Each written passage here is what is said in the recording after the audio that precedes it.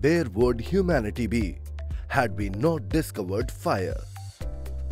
And now, after millions of years, we have finally mastered fire. In all its intriguing beauty, it hides its enormous destructive power, in the wake of which not even concrete stays concrete, leaving this charred aftermath. Well, nothing is lost forever, not on our watch. Let's see how we can revive this structure. Inorganic bonds in concrete may be affected by fire.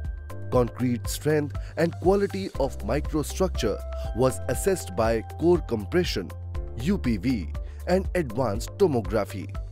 Surface cracks were found up to 25 mm depth, so we removed this loose concrete. The steel bars seem unaffected. Let's protect it from corrosion. To rebuild this section, new concrete must bond with it.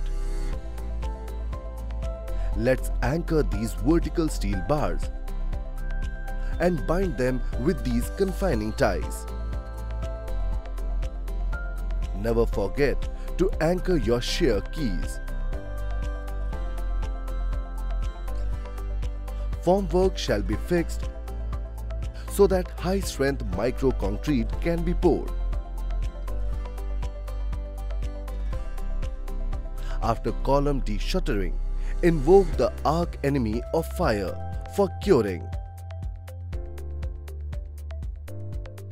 Now let's prepare the medicine for the beams and slabs.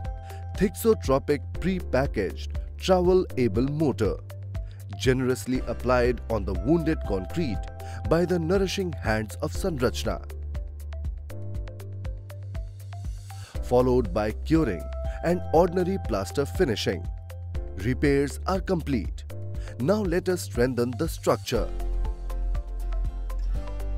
These slabs are meant to support heavier than usual loads. Structural steel is ideal here.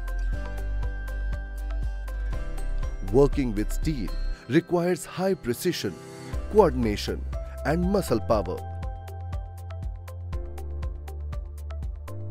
With steel plating, flexural and shear strengthening of beams is done.